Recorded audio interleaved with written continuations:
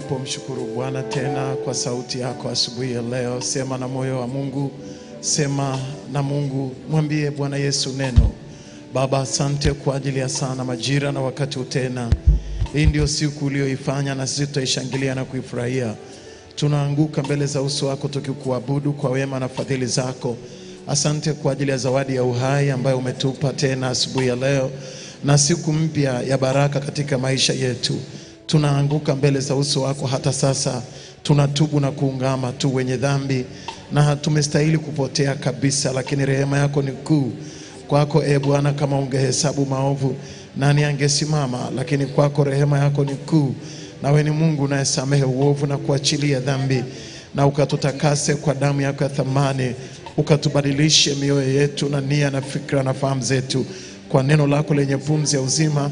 Na katika mafungo na matafakari yote ya Kwaresma hii, jambo jipya likaonekane katika maisha ya watoto wako. Mwokozi wa ulimwengu, ulibariki kanisa lako, ulizidishe na kuliongeza. Damu yako ya thamani katunenee mema kinyume cha mabaya yote. Mwokozi wetu, tunakusihi ukapate kusema na ulimwengu waziwazi asubuhi ya leo. Ninawaombea wote wanaoisikia sauti hii, na neno la uzima na uponyaji likapate kuonekana. Na waombea watoto wako wote waliofika katika nyumba hii. Bwana, wamepita kwenye changamoto nyingi za mazingira ya hatari na hatarishi, lakini wamefika katika nyumba yako. Uwabariki sasa, usikie dua na sala na maombi na machozi na vilio ambavyo watoto wako wanalia mbele za uso wako, ukawatendee kwa ukarimu. Uruhusu nguvu yako ya kimbingu na uweza wako ajabu kapate kuonekana. Asante kwa sababu unatupenda, unatuazia mawazo ya amani. Damu yako ya thamani kanene mema kinyume cha mabaya yote. Ninasimama kinyume na manguvu yote ya giza, roho za laana, maagano ya kipepo na manguvu yote ya giza. Natangaza anguko la Babeli mkuu, mama makahaba na machukizo ya nchi, na hesabu ya 666 na maroho ya Yezebeli. Tunavunja manguvu ya uasi na kila mamlaka za giza kwa jina la Yesu. Wabariki watoto wako sasa, na nguvu yako ya kimbingu na uweza wako ajabu ukapate kuonekana. Baba, ninawaombea wote wenye shida na taabu, hata wale wenye makesi mahakamani, ukawatie nguvu na kuwatetea. Na waombea wasafiri wa angani, nchi kavu na baharini, uwalinde na kuwatunza. Tunakataa ajali katika siku hii ya leo kwa damu ya Yesu. Roho ya uzima ikapenye juu ya wagonjwa wote walioko hapa na wale wanaoisikia sauti hii wakiwa katika vitanda vyao. Naziombea na dawa hizi ambazo wanazitumia kwa muda mrefu. Roho ya uzima na afya na uponyaji ikapate kuonekana katikati ya watoto wako. Utubariki sasa na daima, kwa jina la Baba na Mwana na Roho Mtakatifu. Washindi wote waseme amen. Pigie Bwana makofi. Haleluya. Hii ni Kwaresma. Hebu imba pamoja nasi korasi hii wakati huu wa Kwaresma, na utafakari sana moyoni mwako. Jesus. Thank you, Jesus.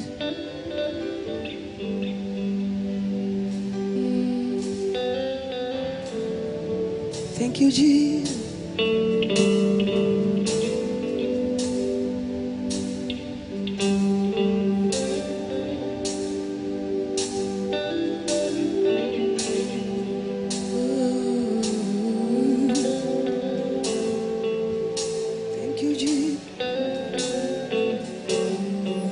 Deni yangu ya dhambi, deni yangu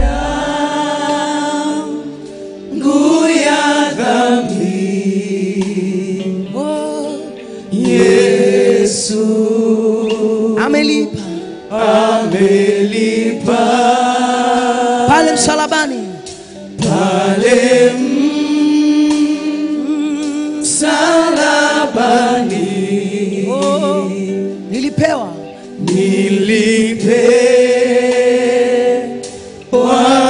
uzima. Rudia tena, deni yangu ya dhambi, Yesu amelipa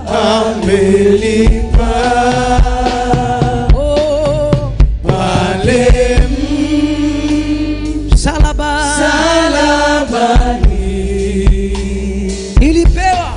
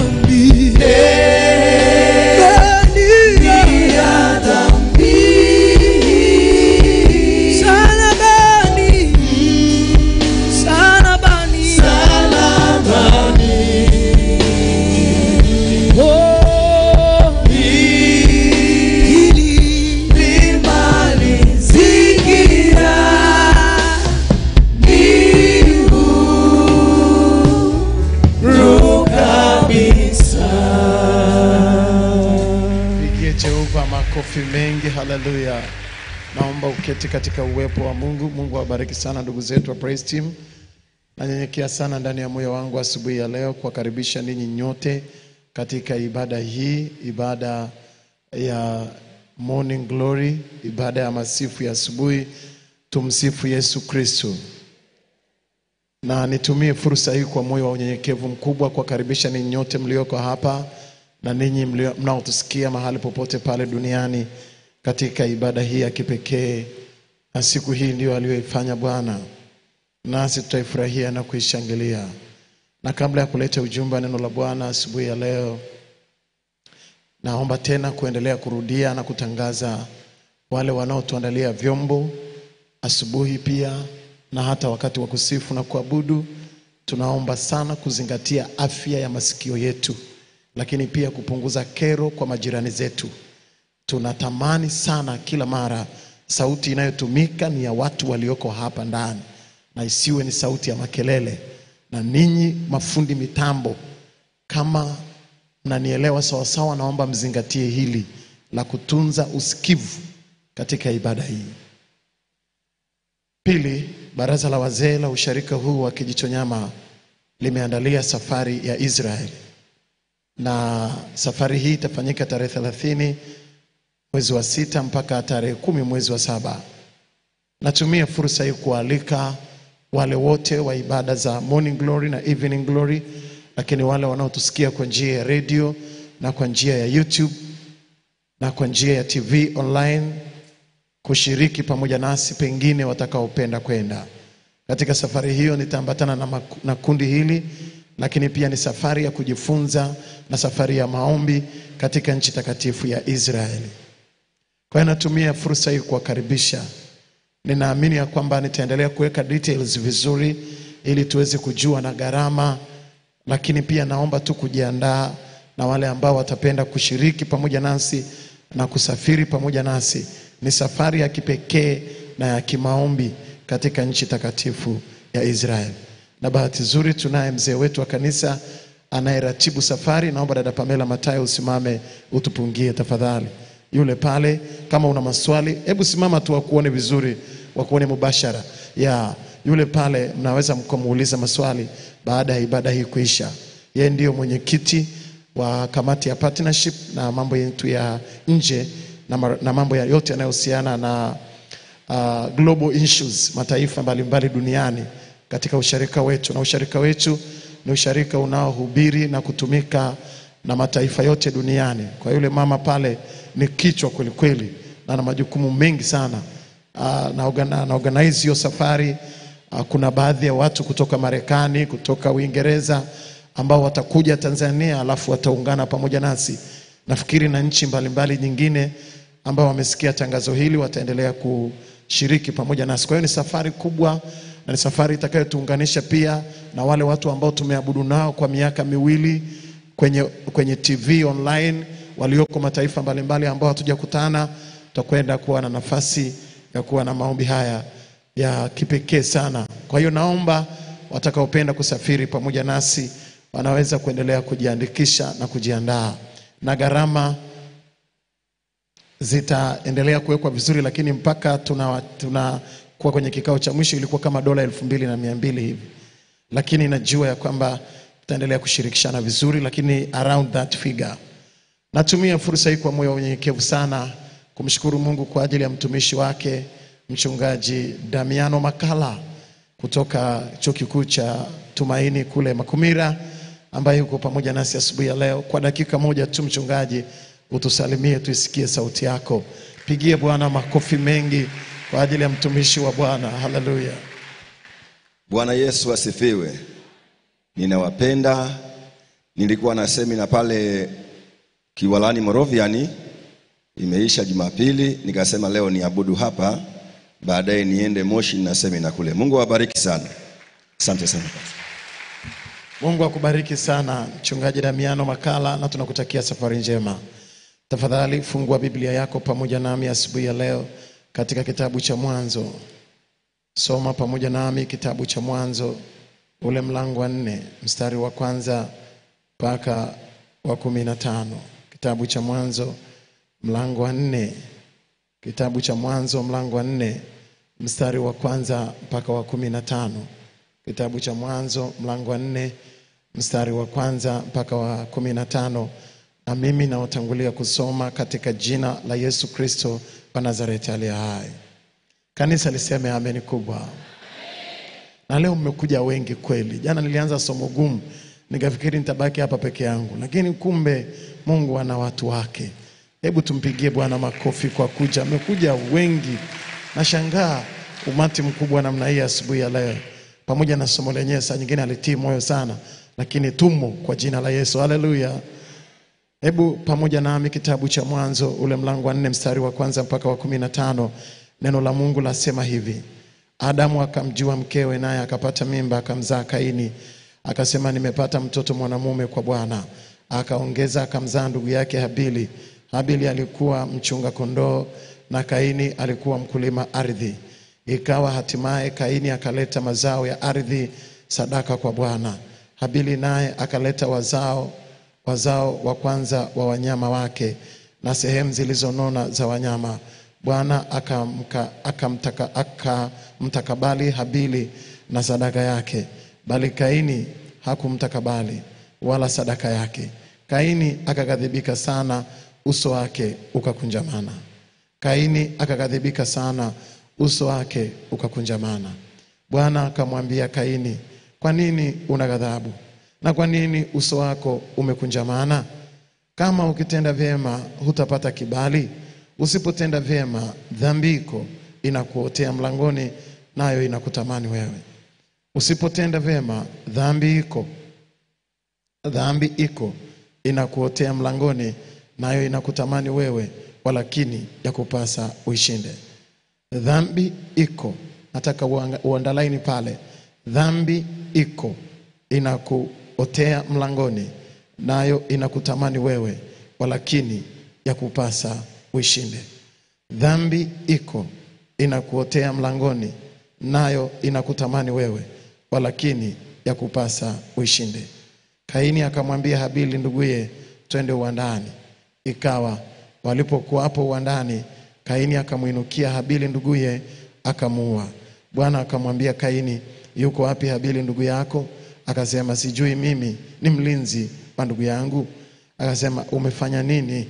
Sauti ya damu ya ndugu yako inanililia kutoka katika ardhi. Basi sasa umelaaniwa wewe katika ardhi iliyofumbua kinywa chake. Ipokee damu ya ndugu yako kwa mkono wako. Ipokee damu ya ndugu yako kwa mkono wako. Utakapoilima ardhi haitakupa mazao yake. Utakuwa mtoro na mtu asiyekuwa na kikao duniani. Naomba niishie hapa. Nisome kitabu cha Ufunuo wa Yohana ule mlango wa 17.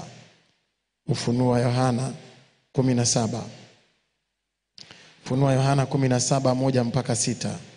Ufunuo wa Yohana mlango wa 17 mstari wa kwanza mpaka wa 6. Ufunuo wa Yohana mlango wa 17 mstari wa kwanza mpaka wa 6. Biblia inasema hivi: Akaja mmoja wa wale malaika 7 wenye vitasa 7, akanena nami akisema, njoo huku nitakuonyesha hukumu ya yule kahaba mkuu. Nitakuonyesha hukumu ya yule kahaba mkuu aketie juu ya maji mengi, ambaye wafalme wa nchi wamezini naye, nao wakao katika nchi wamelevywa kwa mvinyo ya uasherati wake. Akanichukua katika roho hata jangwani, nikaona mwanamke ameketi juu ya mnyama mwekundu sana, mwenye kujaa majina ya makufuru,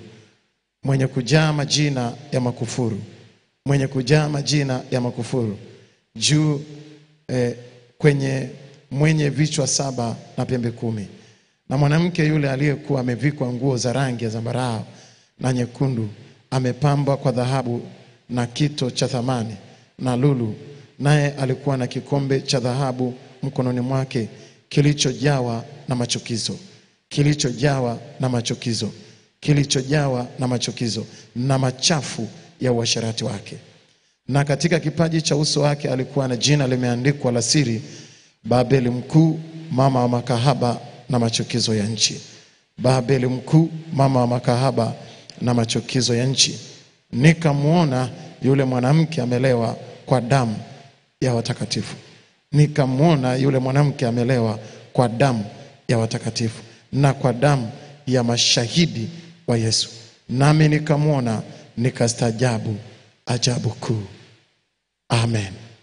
Tutulie tuombe.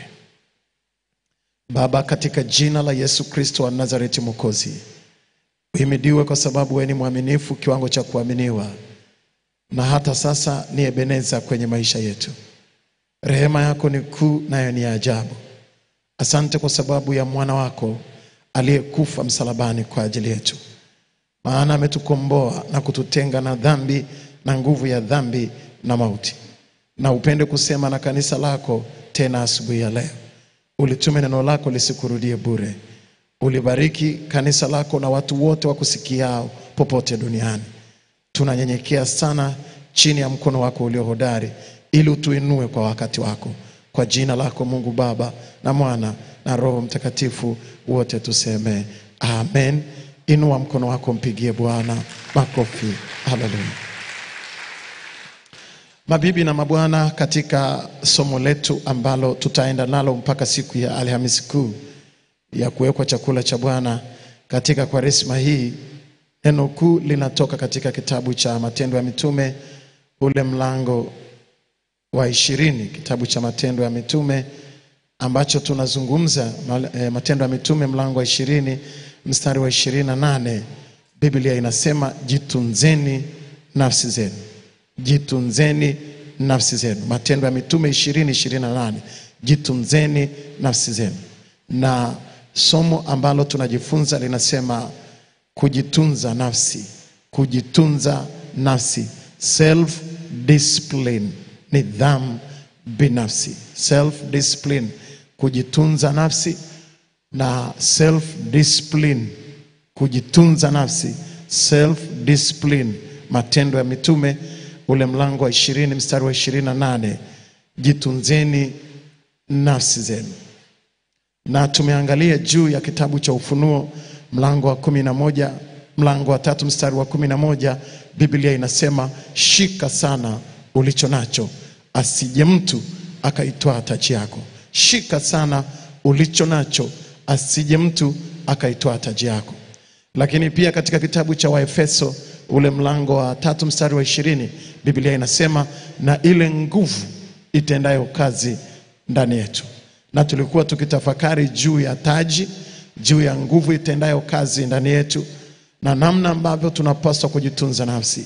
Jana tuliangalia kidogo juu ya Yusufu jioni, na kwa sababu ya muda siwezi kufanya revision, lakini nitakuomba kama haujatusikia, unaweza ukaenda kwenye library yetu ya TV online kwenye YouTube na ukaweza kuona na kufuatilia somo la jana. Lakini leo kwa dakika hizi asubuhi nina jambo kubwa pia la kuzungumza hapa. Mabibi na mabwana, asubuhi ya leo tunazungumza juu ya uwe na hakika dhambi inakutafuta. Uwe na hakika, with no doubt. Uwe na hakika ya kuwa dhambi inakutafuta. Na kwa nini Pasaka? Kwa nini Yesu? Kwa nini Kwaresma? Ni kwa sababu Mungu rehema zake ni kuu kwetu na anatukomboa katika dhambi. Kabla ya kuzungumza rehema ya Mungu, lakini ni vizuri sana kama tungezungumza juu ya madhara ya dhambi, na ujue kwa nini leo tunaposimama kanisani tunapoangalia rehema na neema ya Mungu, lakini pia tukijua ya kwamba tumekombolewa kwa damu ya Yesu. Huwezi kujua gharama ya kitu ulicho nacho kama pengine kutokujua madhara kama ungekosa hiyo neema ya Mungu katika maisha yako. Na wakati huu wa Kwaresma ni wakati ambao kanisa linapata nafasi ya kutafakari kwa muda mrefu, wakati wa mafungo, wakati wa matafakuri, lakini ni wakati wa toba na kunyenyekea na kubadilisha mindset na kukubali kuungama kutoka ndani. Sio ile ya kujaribu kupretend. Hapa sifundishi pretenders. Unaweza ukapretend kwa miaka mingi, lakini leo nataka kuzungumza na nafsi yako. Asubuhi ya leo nasema uwe na hakika dhambi yako inakutafuta. Uwe na hakika dhambi inakutafuta. Ahimidiwe Mungu, ninakuombea kwamba isikunase. Kwa sababu hapa ilimtafuta Kaini na ikamnasa. Hapa tumezungumza juu ya Kaini. Watu wengi wanafahamu na wanafikiri ya kwamba wewe ndiwe unafuata dhambi. Lakini kiukweli dhambi ndio inakutafuta. Wewe haujawahi kutafuta dhambi wala kutamani dhambi. Dhambi ndio inakutamani na kukuonea shauku.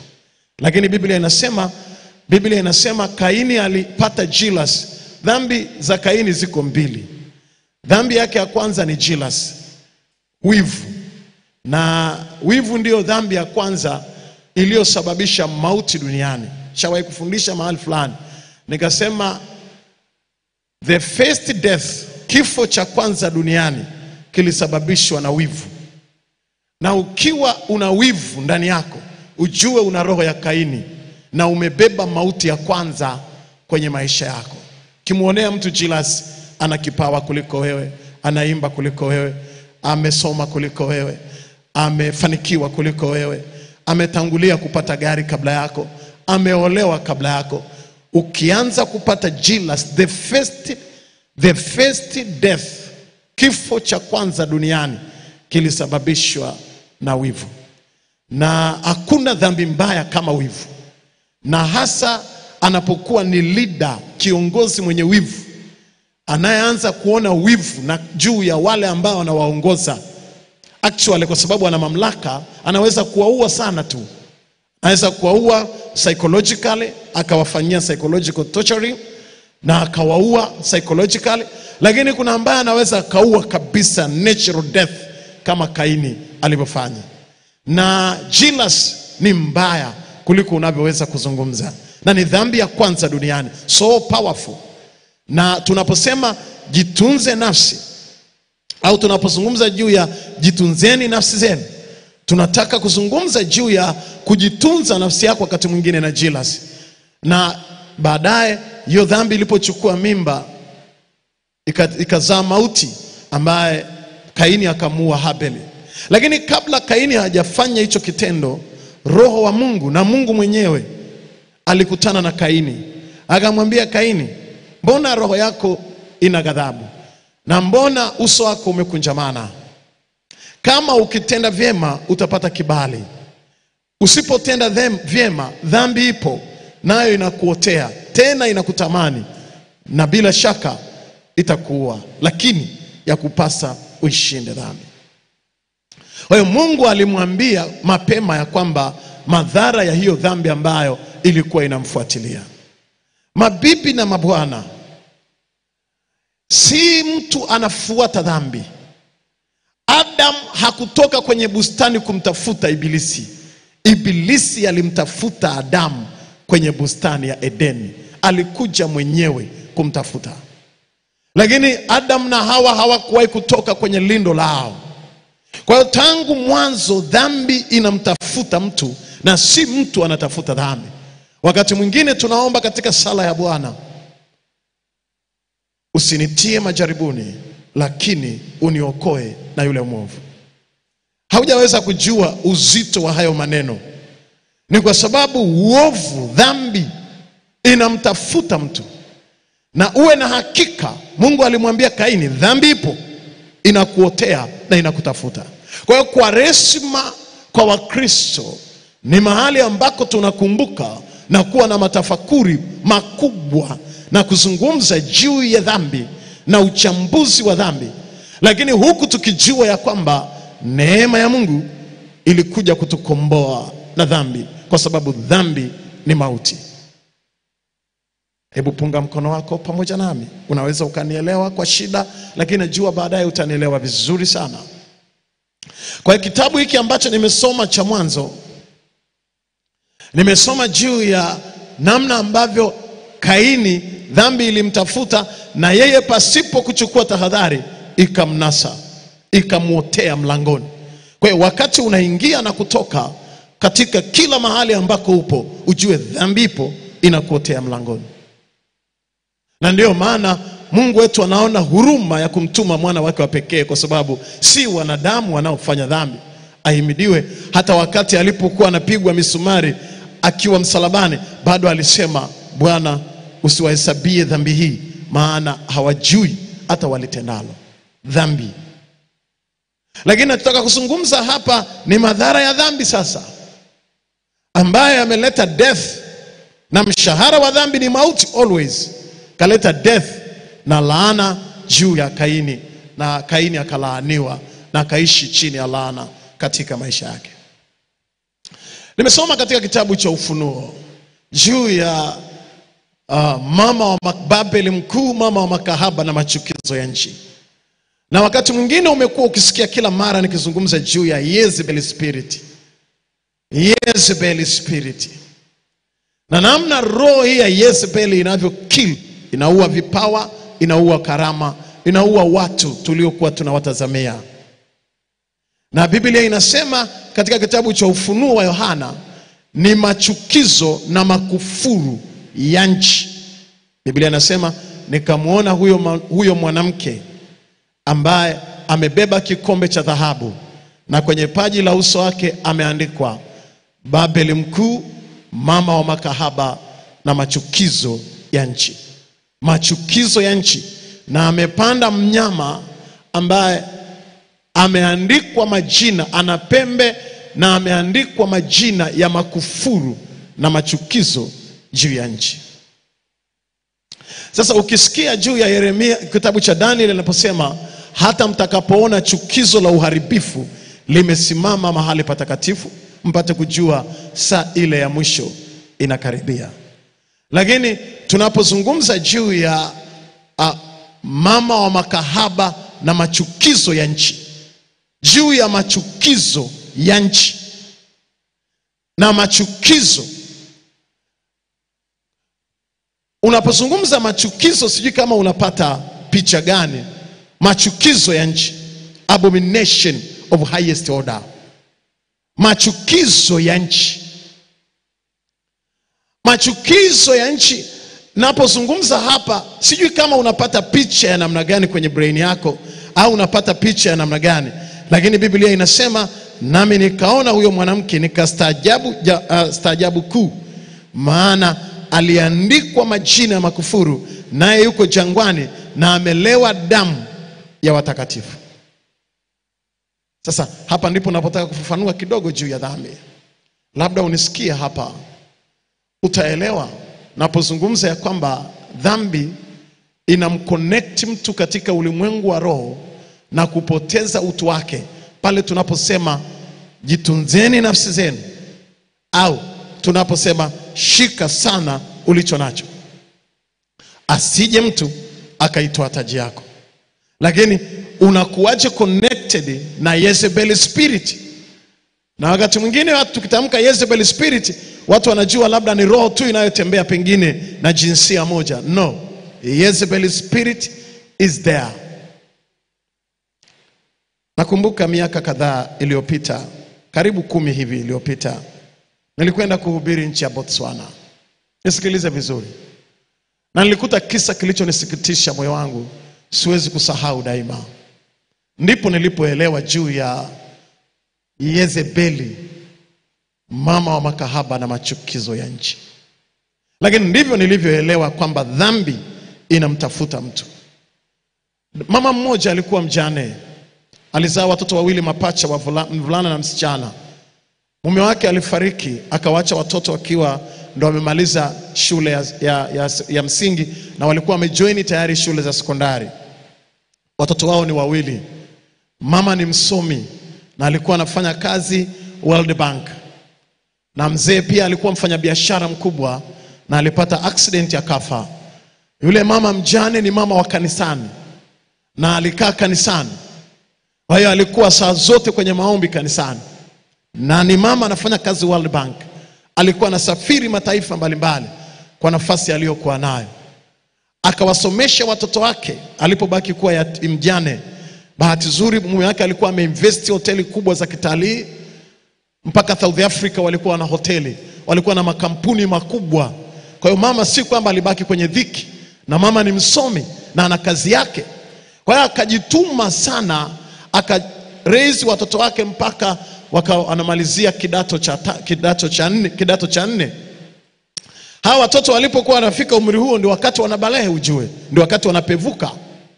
Na wakati ule yule mama akawa anahangaika na safari na nini, lakini huku na huku akatokea mtu mmoja mwanaume, Jezebel spirit. Wanaume mnaniangalia kwa nini? Mnaniangalia Jezebel spirit, na hata mkiniangalia sibadiliki. Punga mkono pamoja nami. Jezebel spirit ndani ya mwanaume mmoja. Akaenda akamwambia, akaanza kumapproach yule mama. Mama, Mungu amekusaidia, ujane sio yani kufiwa sio mwisho wa maisha. Can I accompany you please? Just accompany.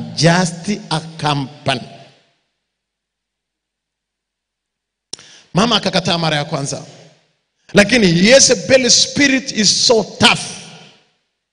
Akamrudia mara ya pili na mara ya tatu. Just accompany.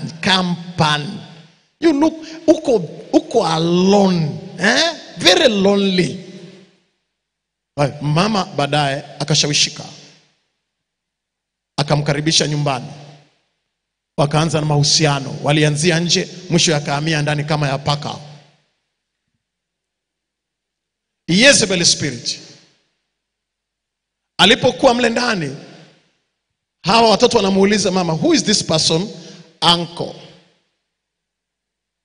Kwa hiyo akawa anamuita uncle ndani ya nyumba, uncle. Na mama anasafiri, anawaacha wale mvulana mmoja na msichana mmoja, mapacha wamepevuka, anawaachia uncle. Uncle amekuja na kitu. Uncle amekuja na timing. Kuna mahoteli anazalisha South Africa, kuna magari ya tours, kuna kila kitu. Kwa hiyo uncle yuko hapo, mjumba kula na kulala, uncle ndani ya nyumba. Kwa hiyo mama anasafiri, anaondoka. Watoto walikuwa wanakaa Botswana, lakini Gaborone, lakini wanasoma South Africa. Kwa hiyo wakati mwingine anawapeleka South Africa. Baadaye akamshawishi mama, kwa nini tusifunge ndoa ya serikali? Jezebel spirit akafunga ndoa ya serikali. Lakini Jezebel spirit is there in order to destroy the life. Na Jezebel spirit ni dream killer, ni roho inayoua maono, na inakaa ndani ya watu ambao unawakutana nao kila siku kwenye maisha yako. Unajua what happened? Watoto wanafika form 6, yule wa kike, mama anaposafiri kwenda mara Marekani, mara wapi, yuko World Bank, kumbe uncle ameenda tena kuchumbia na yule mtoto wa kike wa yule mama. Kwa hiyo mama na mtoto wake wa kike ni mtu na mke mwenza, hawana habari.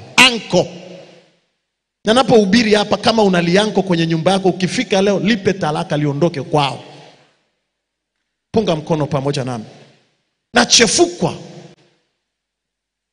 Na hapa Dar es Salaam pana watu wa namna hiyo, wanavizia, wanaangalia wadada strong ambao pengine hawakupata ndoa, au wamefiwa, wako strong, wanahangaika na uchumi. Hakuna cha uncle. Acha Yesu awe baba wa watoto wako. My God, kama ni mjane, acha Yesu awe baba wa watoto. Pige Jehova makofi ya shangwe. Yesu awe baba. Yeye ndiye aliyesema ni baba wa yatima, sio watu wa kukoteza barabarani. Kilichonisikitisha zaidi, uncle akamharibu yule mtoto wa kiume kihisia. Kwa hiyo akaanza kufanya homosexual, akamgeuza kuwa shoga yule mtoto wa kiume. Anapoingia university ndio mama anakuja kujua. Wanaingia chuo kikuu mwaka wa kwanza, wanaenda hostel, mama analipa fedha. Alipoingia kule, kumbe mtoto wake ashakuwa shoga, alishaharibiwa na uncle. Na alipofika hostel, wakaenda kuishi na kijana mwenzake kama mume na mke mle ndani. Mama anakuja kufika, anaambiwa mtoto wako katika mashoga wanaotusumbua kwenye university hii ni ule mvulana wako.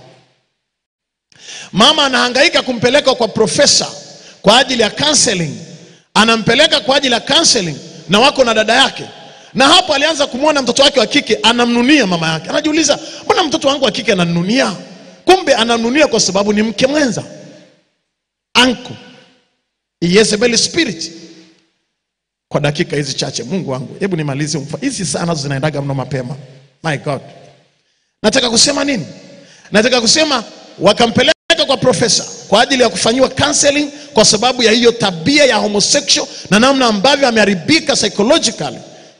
Alipofika kwa profesa kwa ajili ya counseling, anazungumza, profesa anamhoji, hili tatizo lilianzaje? Akamgeukia mama yake anamwambia, wakati ulipokuwa unasafiri kila mara, hii ndio shughuli ya uncle ndani ya nyumba. Na kwa sababu hiyo I'm so disappointed, najichukia, sijakuambia tunavuta na bangi, na I'm going to kill myself.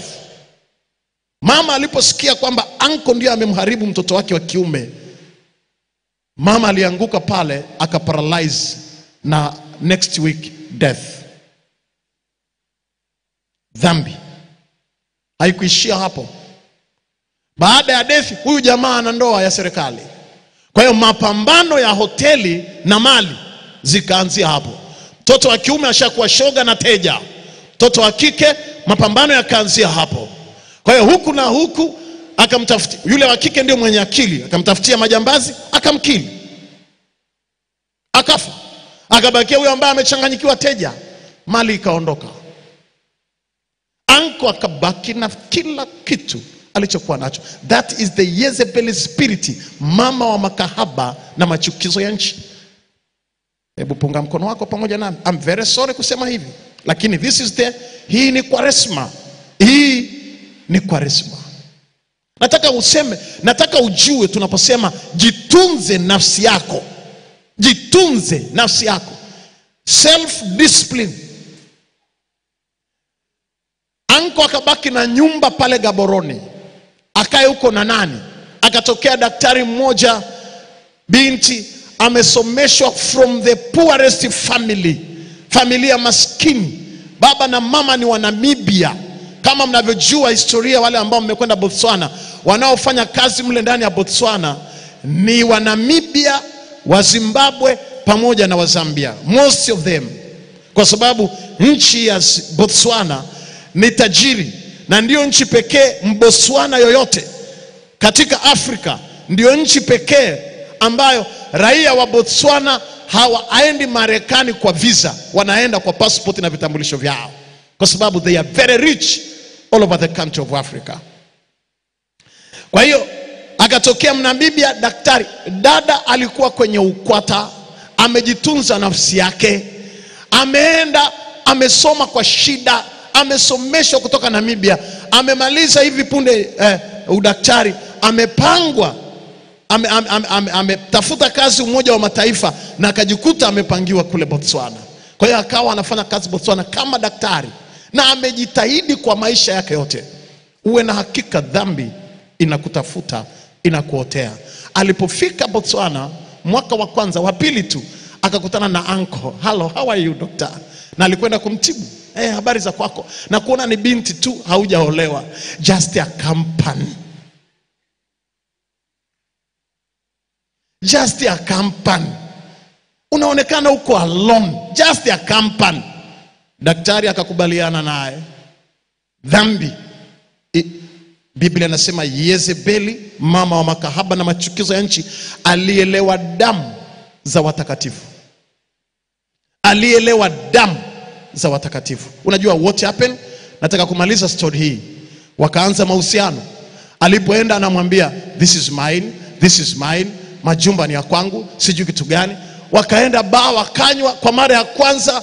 Daktari binti akasema haya ndio maisha niliyoyatafuta kwa miaka mingi, na anko ameahidi kumuoa kabisa kwa ndoa. Na wakaanza ufuska. Walipotoka baa wakafika nyumbani, hajawahi kunywa pombe tangu amezaliwa. It was the first time. Na alipofika nyumbani wakawasha jiko, sijui wapashe nyama, sijui wapashe kitu gani.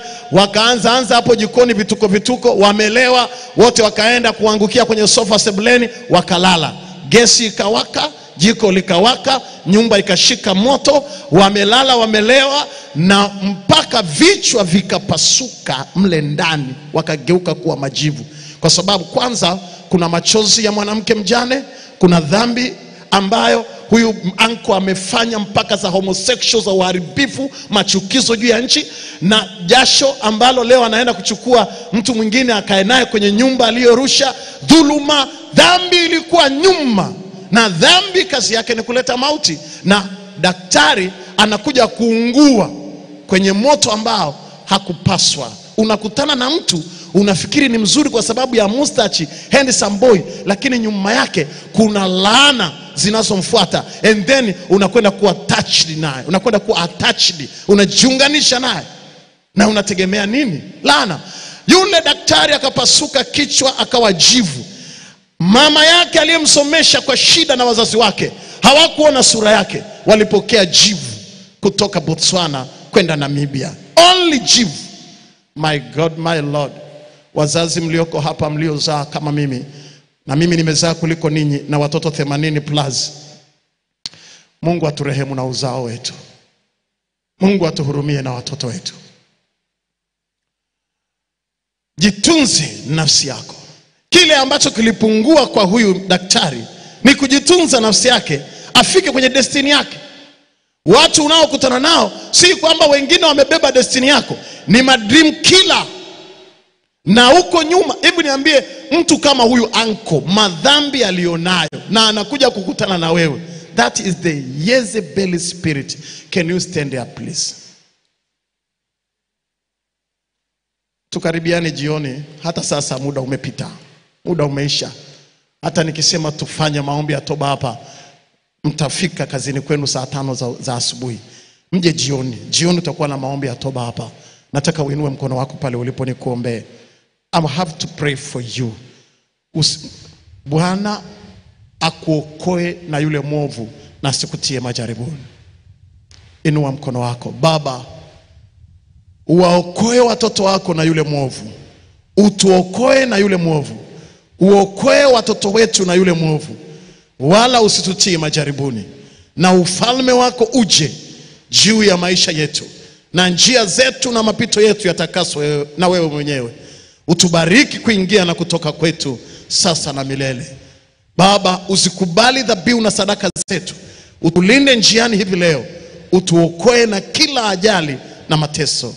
Amen. Tukiri na kuomba sala ya Bwana. Baba yetu uliye mbinguni, jina lako litukuzwe. Ufalme wako uje. Mapenzi yako yatimizwe hapa duniani kama yatimizwe huko mbinguni. Utupe leo riziki yetu. Utusamehe makosa yetu kama nasi tunavyosamehe wanaotukosea. Usitutie majaribuni, lakini utuokoe na yule mwovu. Kwani wako ni ufalme na nguvu na utukufu hata milele. Amen. Pokeeni baraka wa Bwana. Bwana Mungu akubarikie na kukulinda. Bwana Mungu akuangazie nuru za uso wake na kukufadhili. Na Bwana Mungu akuinulie uso wake na kukupa amani. Akubariki Mungu Mwenyezi uingiapo na utokapo, kwa jina la Baba na Mwana na Roho Mtakatifu. Amen. Naomba uketi katika uwepo wa Mungu. Mungu akuokoe na yule mwovu na asikutie majaribuni. Mungu akukutanishe na wale watu watakao kubeba, lakini si wale watakao haribu maisha yako. Enenda kwa amani ya Kristo. Tukutane leo jioni, tukutane kesho asubuhi. Kristo awe pamoja nanyi.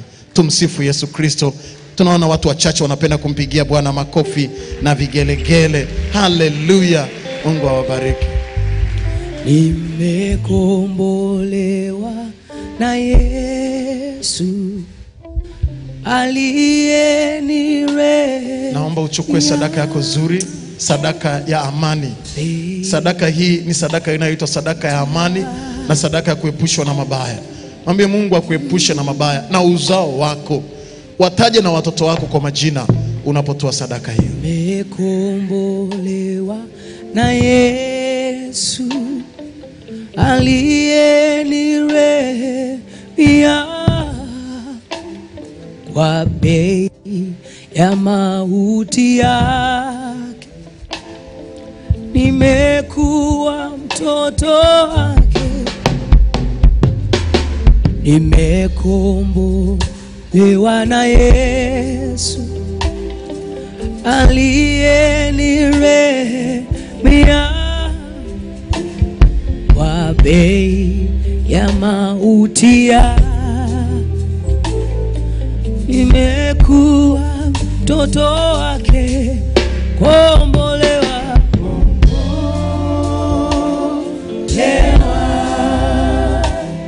na kombolewa na damu ya Yesu, kombolewa.